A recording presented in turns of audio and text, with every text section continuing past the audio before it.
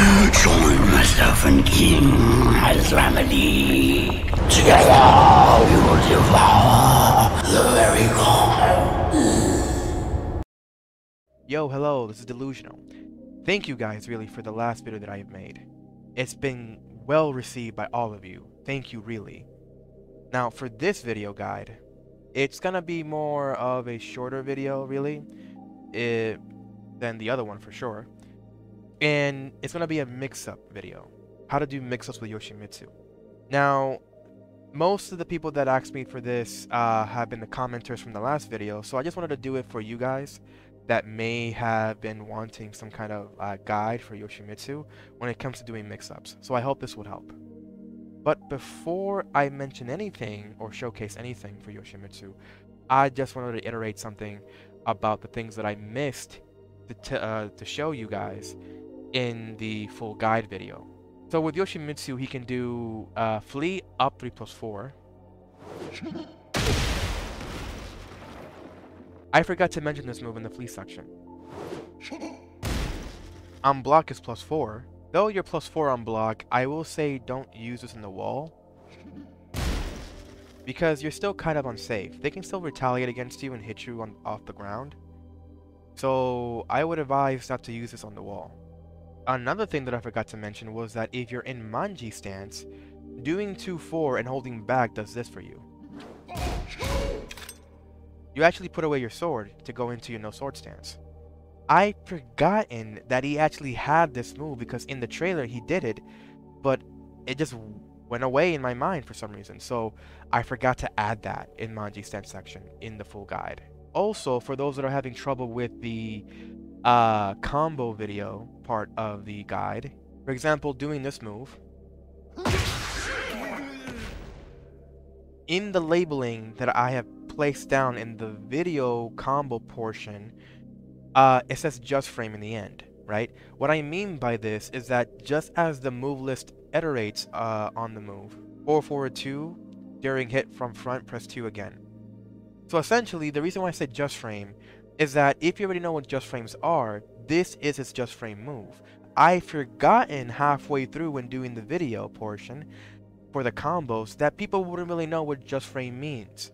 So I should have just placed this instead for you guys, so that way you would have been confused. So again, to do this move, just do forward 2 and then press 2 right as you hit them. So I hope that kind of helped. If anybody really wants me, I would say just make a comment down on the video, and either if you want me, I'll even do it myself, and then you guys can then tell me if you really badly want me to redo that portion of the video. I will take it off of my channel and just redo that portion just for you guys, if you really want me to do that. I mean, as a content creator, doing the videos is well received now. I kind of don't want to do that. But then again, if you guys really want me to, I will do it just for you guys. I wouldn't really care if I lose some subscribers, because if you came to watch me and to see what I do for this channel, the things that I am gonna be uploading to my channel, then that makes me happy. So just let me know.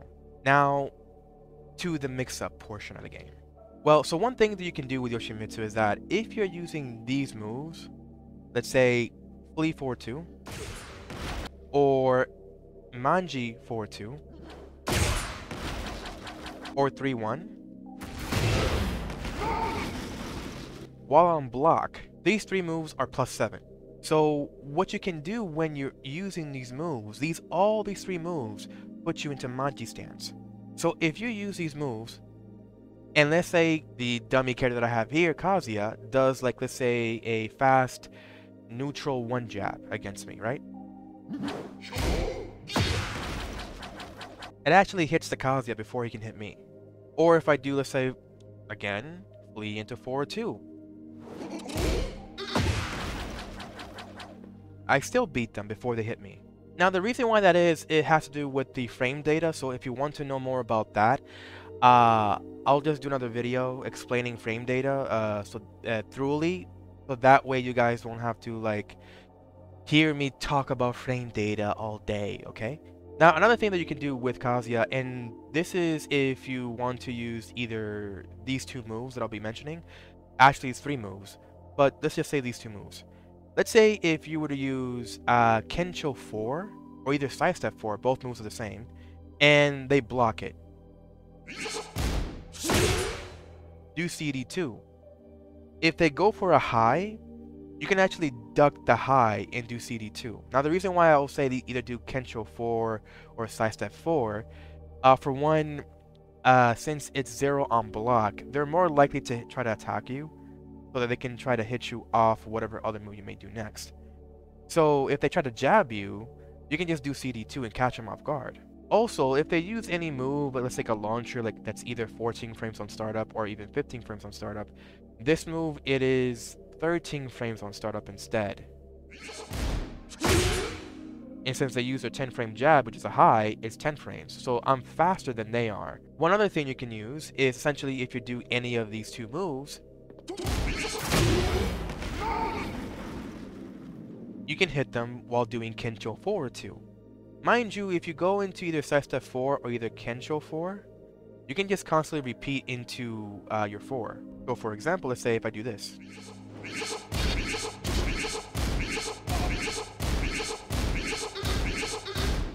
So you can do that. Of course, you're not going to want to do that in a real game, because they can just duck the high.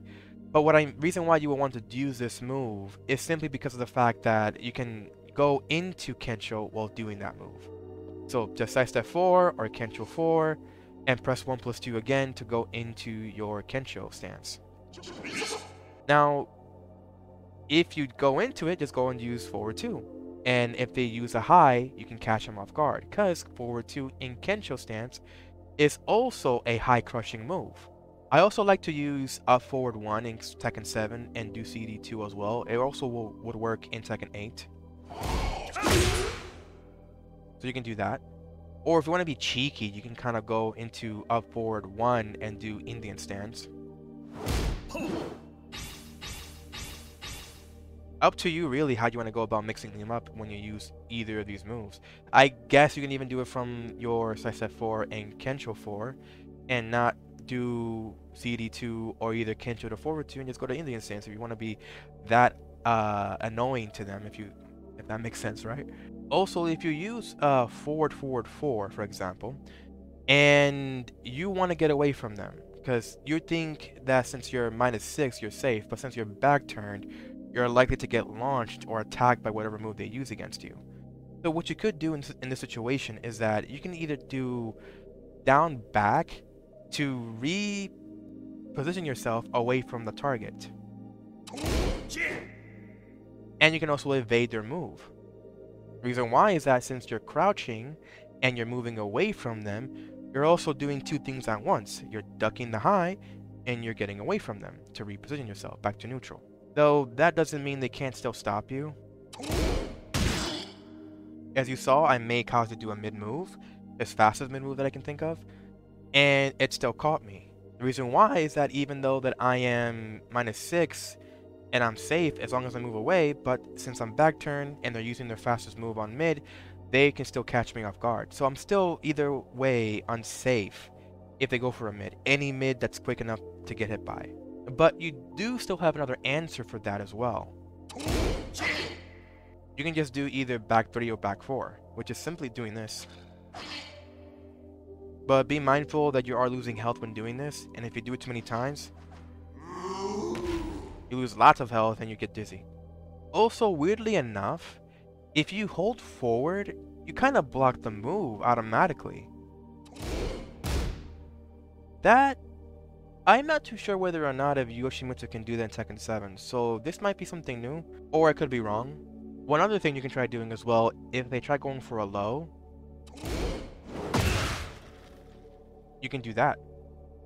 But that's a lot unlikelier to... Is unlikelier a word? It's less likely to actually happen that they just might go for a low attack. Their best choice is either go for a mid or a high. So I would bet that doing this wouldn't really work, but in situations where they're very conditioned by you, you can try using that, because what a lot of players are afraid of when you're in back turn stance like this, is a down 1. Especially if it, you know, they try to attack you, and you can also high crush with this move. And if it counter hits, it just leads into a knockdown.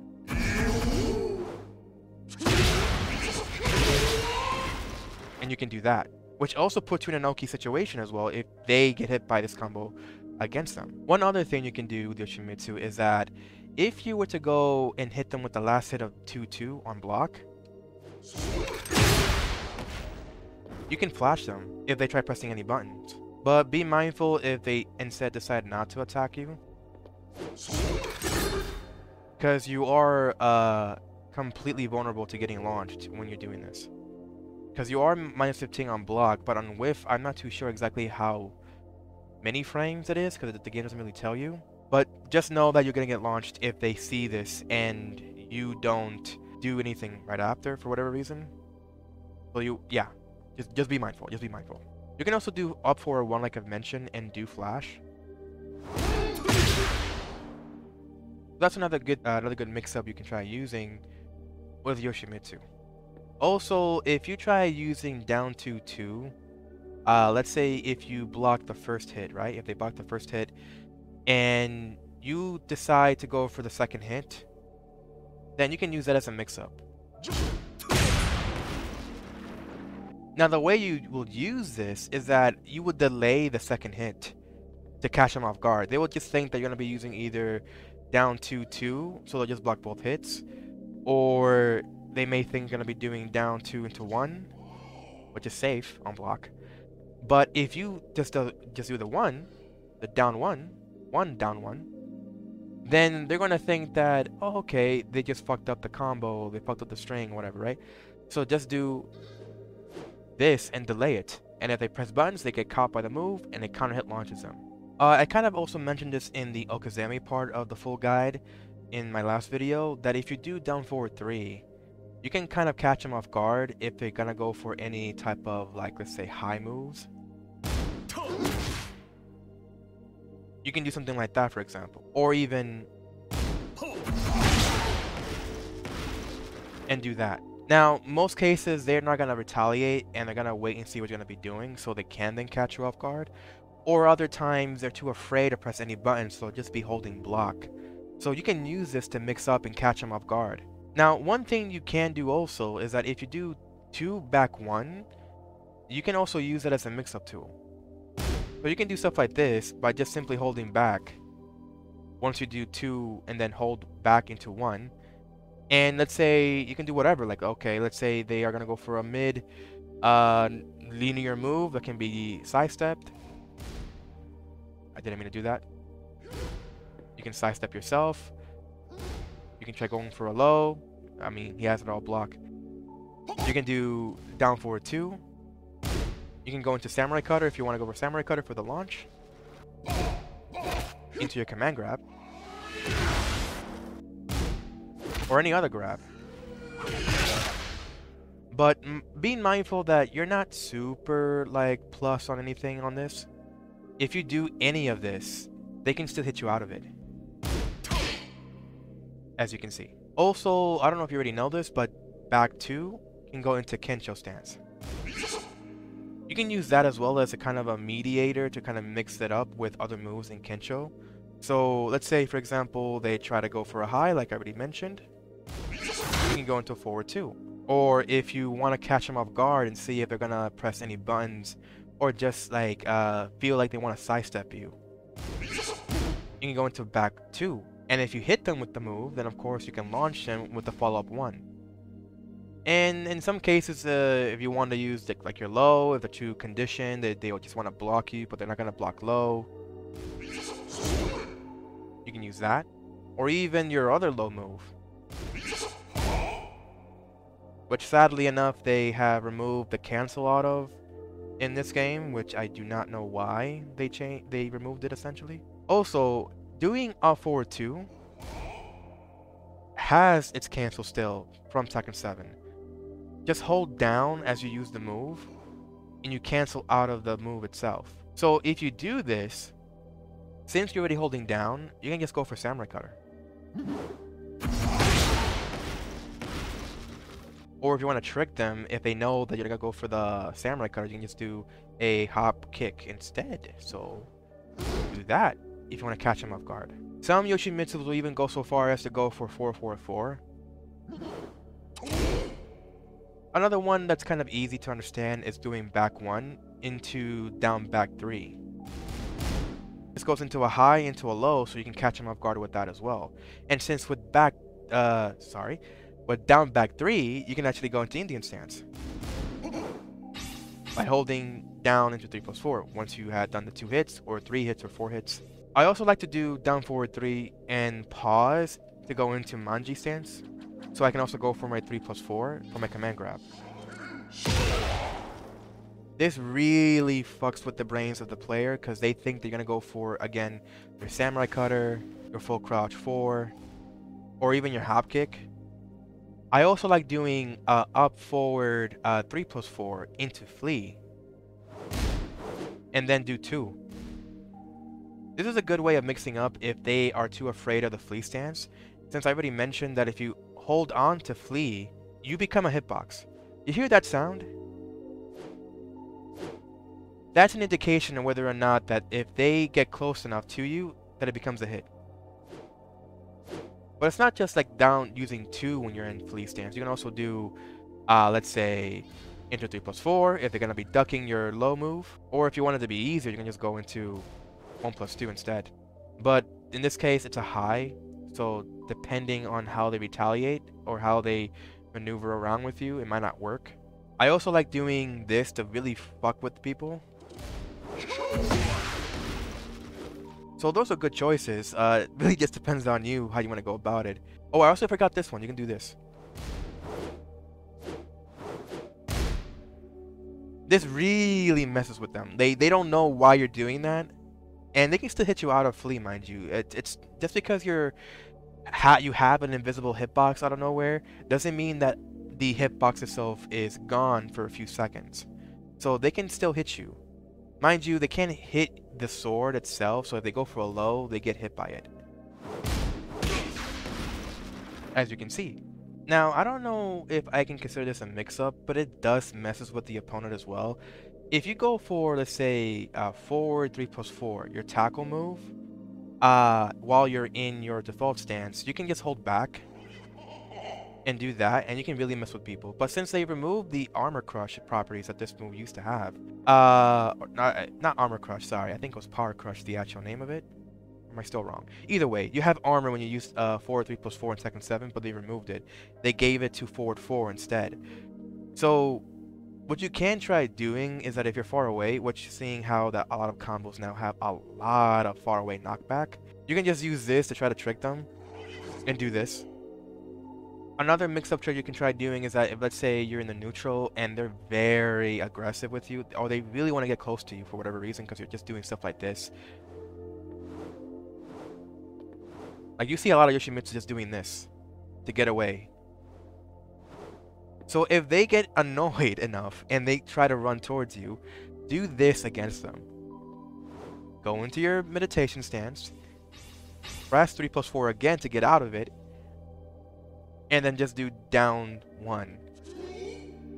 This catches a lot of people a lot of times, especially if you're right in front of them like this. You can just do that and catch them. If you do it quickly enough, which, let's say, for example, once you see the first, like, air pump, I don't know what you call that weird thing he does. As soon as you see it, just press 3+4 again. You can cancel out of it. You would also see some Yoshimitsus doing, like, let's say, Manji into 2, and then try going for 2 again. That's again to check on, see whether or not the opponent's going to attack you again, for whatever reason. But I would say that that's not really a good mix-up tool, because depending on the situation, I mean, you're +4 when doing that. But in some cases, they can just sidestep you and catch you off guard. So just use this willing, like, how should I say it? Use this move sparingly. If that makes sense yet, do that instead. Be more frugal. That's the word. Be more frugal with that move. I also forgot to show this one as well. You can do like up forward 3+4 into 1-4. You can catch people off guard with that as well. They don't know if you're going to be going off with the 1 that does that and hit them. And also, if you don't know, if they block any of this move, mind you, if they, let's say, get hit, let's say they get hit. Let me show you this instead. Let's say they get hit by the move. That happens, right? So you kind of get away from them. It automatically does this for you. If you don't do the full combo or the full strings of that comes from up forward 3+4, Yoshimitsu does that. Like, he just hops back. But on block, you stay right next to them still. So you don't have to worry about going back. So you can kind of use this as a mix-up tool. So you can do something like, let's say, 3+4, sorry, up 3+4 into 1, and then do this. You can catch them off guard with that. Of course, I don't just mean to do down back 1, 2. You can just do something else. It doesn't matter what you prefer to use. Just depends on how you want to mix them up with. You can also try using 4-4-3, which is like another mid-kick move you can do. And if you press your 1+2, you can go into Kento stance. And then from there, you can go into forward 2 to catch them off guard if they go for a high. But if they go for a mid, it's likely that they can still beat the move. Well, in this case, it still worked. I have Kazuya set with the fastest mid move they can use. At least that's what the punishment settings is telling me, so I guess you can still use forward 2 to catch them. I already mentioned this, but if you do hit them with 4-4-3, Kensho forward 2 is guaranteed.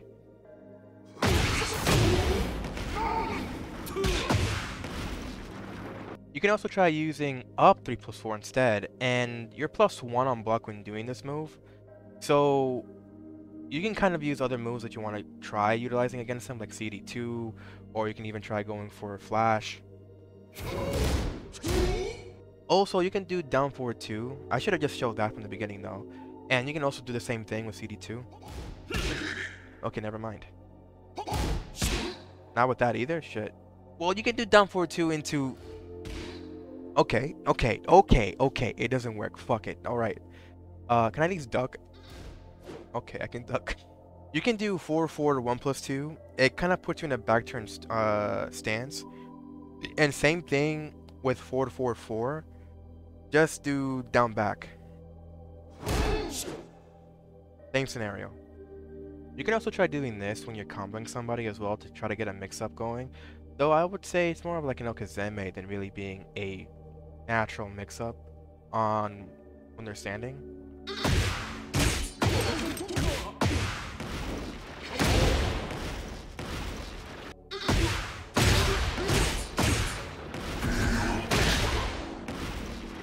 That's a real good way to really mess with people. Like, if they try to go and backstep or just hold back right from a particular combo setup or situation, you can just do a up back 1+3 to the unblockable. This is only manageable if they only just hold back or do a backstep. It will catch them off guard because they wouldn't know what to do in that situation. And in fact, I would say that anybody who tries to do an unblockable, they would always just stare in space. You know how you use like a deer at a headlight, right? They would just stare at the headlight and then boom, get crashed by the car, right? Similar thing with the unblockables. I do it too. It happens to me. When I see an unblockable, I'm like, what the fuck? And then I just like get hit by the move. Because you don't know what to do. You're just like, should I just hold back and maybe it will whiff? Or, but then most of the time, just sidestep away from them and you'll get away from the unblockable. But in my dumbass, I'll just look at it like, oh, pretty lights, and I just get hit. So that's all the mix-up tools that I know of with Yoshimitsu. That's mostly from previous games, from Tekken 7, and a few from that I've learned in Tekken 8. But there's probably a lot more mix-ups you can see online from Twitter or maybe on YouTube. You maybe see a lot of good mix-up tools there that he has now in Tekken 8, I would say. Not just from previous games, but those are the ones that I know of now. So I hope this would help you guys if you are having trouble at the higher ranks and you want to know how to mix up with Yoshimitsu. If you really want to learn more, besides just looking at Twitter or YouTube, there are Discords for Yoshimitsu that allows you to see all of the neat tricks you can do with him, that allows you to really do big damage or mix up or okazeme. I for one don't look at the Discord Yoshimitsu Discord thing because I like to learn naturally through the fights, or what I pick up through other Yoshimitsus that I fight against, and also because I just rather just look it up in Twitter on YouTube. Really, I'm kind of contradicting myself now, but you get what I mean. Just I prefer the natural fight, and then sometimes I just go up to YouTube or onto Twitter instead, because I always find something there. But yeah, hope you guys enjoyed the video. Hope that it helped you guys up, and please help me with a like. Subscribe if you want to, see more of my shit. And yeah, stay tuned.